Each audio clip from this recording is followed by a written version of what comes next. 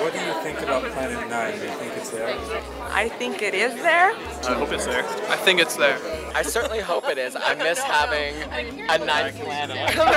What does this world look like? How did it develop? What are its features? Why it's so far out as compared to all the others. Even if it's there, if it's not there, just the conversation and what can come out of that is just tremendous. Welcome to Planetary Radio Live. I'm Matt Kaplan of the Planetary Society. So Mike Brown and Konstantin Batygin are the CalTech researchers who have pointed the way to a new world, a big one that they call Planet 9. Can you talk about, if it exists, what characteristics you're more sure that it has and which ones are less well predicted by your paper?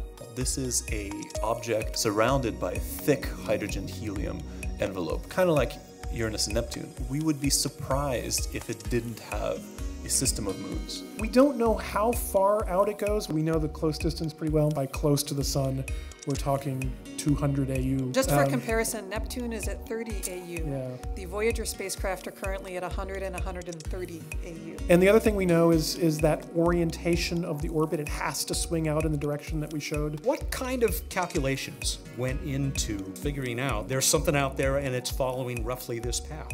Our first models were really just pencil and paper. Cassini played a part in this unfolding Planet 9 drama. They put in a Planet 9 along with the position of Saturn and tried to minimize any errors or residuals and to try and pinpoint where in its orbit Planet 9 might be. Is there any way to guess at how long the search may take? We've ruled out so much of the sky already.